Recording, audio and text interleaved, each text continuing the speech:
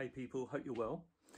So back in February, I got myself a SpaceX Starlink satellite internet dish. I've been struggling for years with a 4 meg broadband connection and working from home, running a software company, not easy with that kind of speed. So I was pretty excited when SpaceX announced the Starlink and stuck myself on the waiting list. When I received the dish, I wanted to share with you the unboxing and the connections so that I could share what kind of connection I could get. I'm in the middle of the countryside here in Shropshire, UK, and I wanted to share what kind of speeds it might give me. Now, that was 8 months ago, and I've had quite a few people that saw my first video ask, well, how am I doing? It's been a while, it's settled in, what's my experience? So I wanted to make this video to share with you my experience of the dish. When I first connected the dish, when I made that video, I just put the dish out on the lounger, outside in the garden. But it turned out to be quite intermittent. Every now and then, the connection would just drop. It would come straight back, but not good with Zoom calls, that kind of thing. Once I got the electricians around and put the dish on the roof, the connection and its reliability improved considerably. So, all good in that front. Now, that's not the end of the story. There are a couple of things that I've discovered over the months that I think it's really useful to share. So for those of you that are interested in getting the dish, short story, great, but there are a couple of things that might mean it might not be the solution for everyone. So I'm going to cover those. First of all, speeds.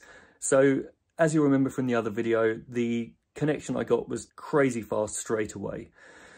That's kind of settled down. What I've noticed is two things. First of all, if I'm doing a speed test with the Starlink speed analyzer, the speed that it shows is very, is all over the place. It can show 30 meg, then 50 meg, then 100 meg, then 200 meg, then 250 meg. And all within seconds, I can just run it straight away over and over. If I use the Okra speed test, things are much more stable.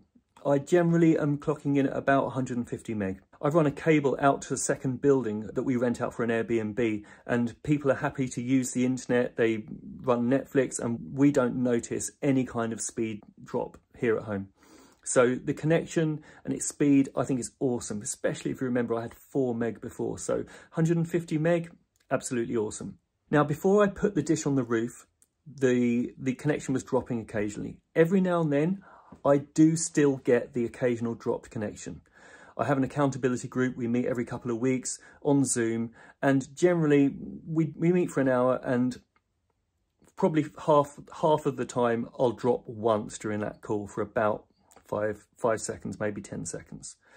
Now, my wife Jeannie is on Zoom a lot during the day, and that's never happened to her. So I can't be 100% sure it's the Starlink. It may be something with my computer. It may be because I'm on the other side of the house to the router. But also there is one thing, and that is that SpaceX specifically say in the installation instructions, if you've got a tree next to your roof, don't put the dish there. I had no choice about where I put the dish, and we have got a pretty large tree fairly close to the roof. So it may be that every now and then the satellite flies past at an angle that means that the tree is blocking the connection, because it only happens for a short time. And it's not even enough for me to lose connection with Zoom altogether. I just freeze for about 5 seconds. So if you are installing the dish, make sure that you put it in a space that gives you as much open space as possible. Starlink do provide a kind of a giant pole that you can install the dish on. That wasn't happening at our place, and I'm quite happy with the dish. And I'm perfectly happy to every now and then freeze in Zoom. Like I say, this hasn't happened to Jeannie at all, and she's on Zoom a lot. So I can't definitely put it down to Starlink.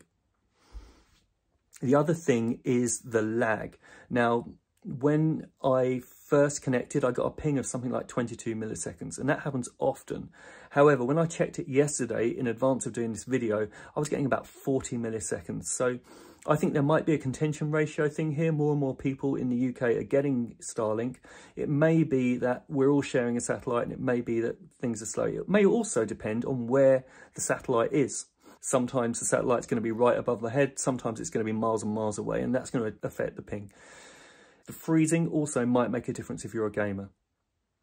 The other issue, and this is quite recent, is that Starlink have recently announced they're going to cap bandwidth at 1.5 terabyte per month.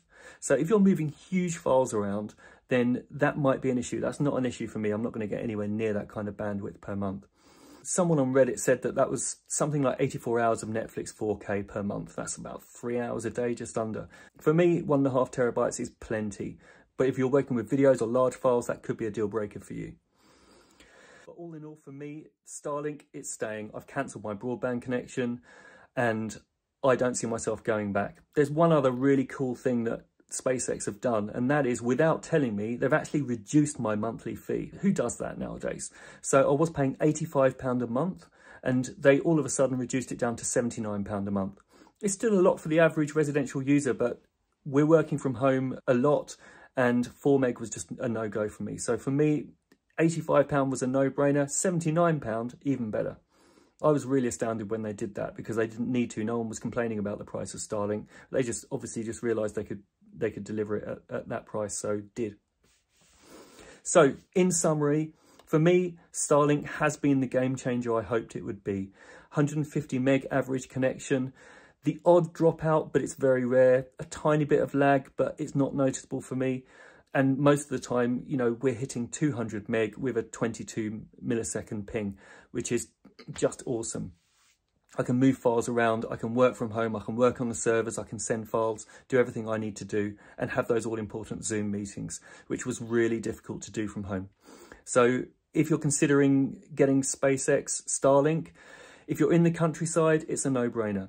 I would say if you're in the city or a large town and you've got fibre, it's probably going to be more reliable. I imagine that the speeds of fibre are going to continue to increase over time.